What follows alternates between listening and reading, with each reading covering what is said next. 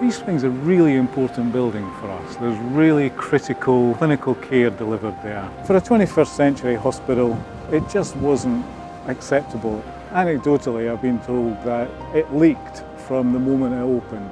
And I don't know if that's true, but certainly by the time that I came, we had nurses putting down towels on the floor to mop up the rain. We talked about potentially knocking it down, but actually what we did was a much more sustainable, achievable solution.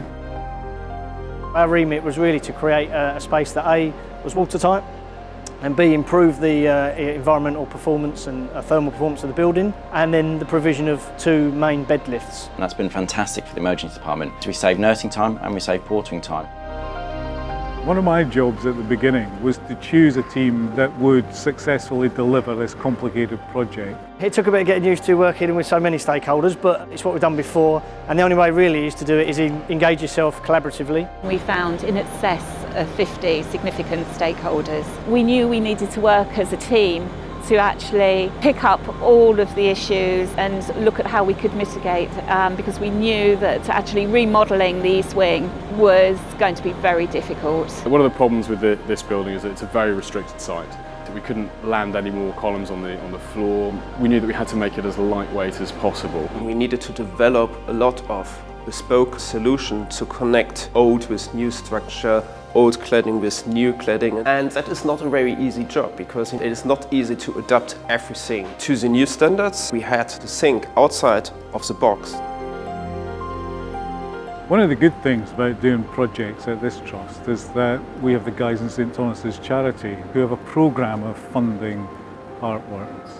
On this particular project, we were able to involve patients and staff and members of the public in choosing the artist, and we're delighted with the outcome. The most complicated part of the project, I think, was keeping the hospital running whilst the building programme was being progressed. Services had to be diverted to keep the hospital functioning 100% of the time, which was the key goal and the big driver for us all the way through the project. We undertook a lot of tests and surveys, including noise and vibration. We soon worked out that we couldn't do any percussion drilling into the existing frame because the noise basically reverberated around the whole hospital. So we used diamond drilling techniques.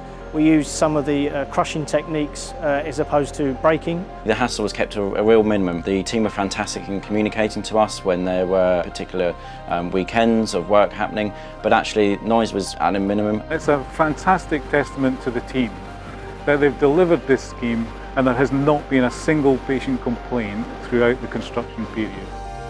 We think it's been a very successful project. It's been a lot of hard work's gone into trying to make sure that the constructability was achievable. A great story for the client, and it's also a very environmental friendly story that you reuse something rather than demolish something and rebuild it. Now we have an attractive building that's fit for purpose but also actually makes a statement about the modern 21st century healthcare that the Trust want to deliver, and I think that makes patients feel valued.